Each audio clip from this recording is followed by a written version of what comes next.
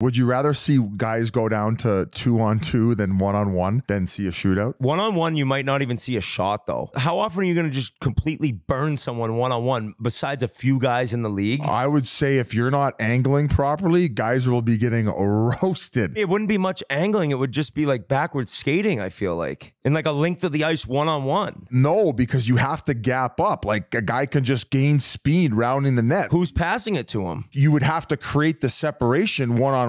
So like at some point you're going to get it, quickly attack to back them off and then boom, regroup. Let's say you get the puck back at, let's say, the blue line, right? You can start wheeling behind your net. Now, if that guy doesn't kind of gap up properly and take a proper angle, he's So if it was two forwards, it would be entertaining as hell. But if you threw a defenseman out against a forward, I don't think it would be as entertaining as you think. People might be confused right now, but back when I would go to summer hockey tournaments, that's how they would figure out overtime, where you would start out 5-on-5. I think you would do 5 minutes.